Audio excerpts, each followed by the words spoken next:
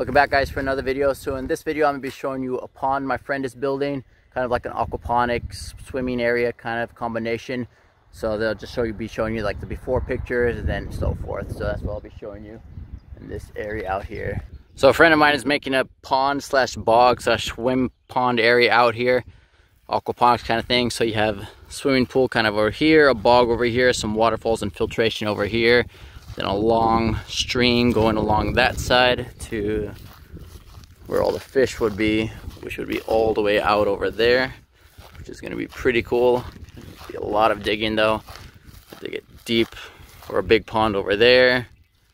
Have a stream coming along here for like rafts and stuff like that coming into this area, which will be a swimming area. Over there will be like a bog, big rocks, and some filtration over there. It's gonna be pretty cool. So these are just some before pictures showing you this.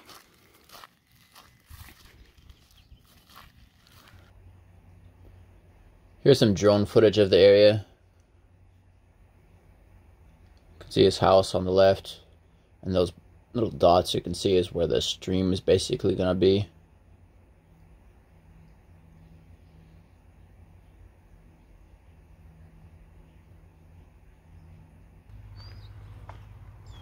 So here on the left is where the swimming pool or swimming area is going to be. It's going to be quite some size. I think it's like 50,000 gallons in that spot.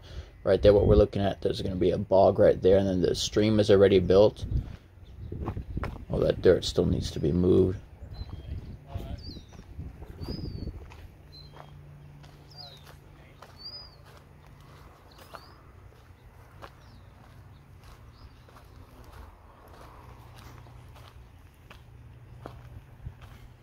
So for the majority of the construction, it's going to be used 45 mil EPDM rubber liner, the Firestone brand. Those fiberglass tubs on top are just for shade at the moment, just to prevent some algae growth. The ones that we see here on the right are going to go on the left. They're going to be used as media grow beds. They're going to be filled with lava rock, and then plants are going to be going in there. We got a little aerator on the left there. Got a fair amount of fiberglass tanks. All of those were bought off of Craigslist. So now here we're moving towards the main pond area. The liner still has to be stretched out until the end over here, and the liner will be seamed together with some seam tape.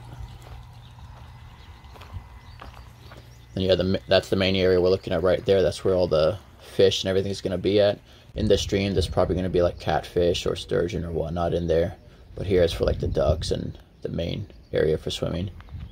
Or not for swimming, for the fish.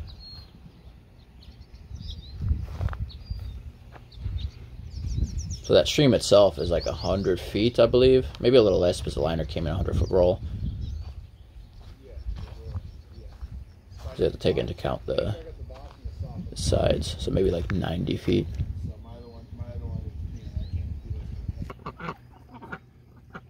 So there we have some ducks. Those are the original ducks from his duckponic system. So this is the same guy I showed you his system earlier before.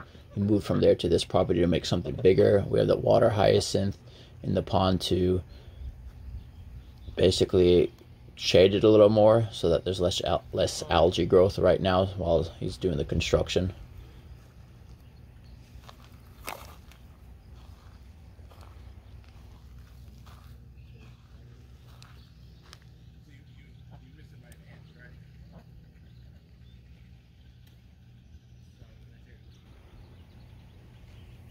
That pretty much sums up this video. I'll do a little more updates on the particular project, so you'll see some more videos of it. If you do have any questions, remember to leave those below. Otherwise, thank you for watching.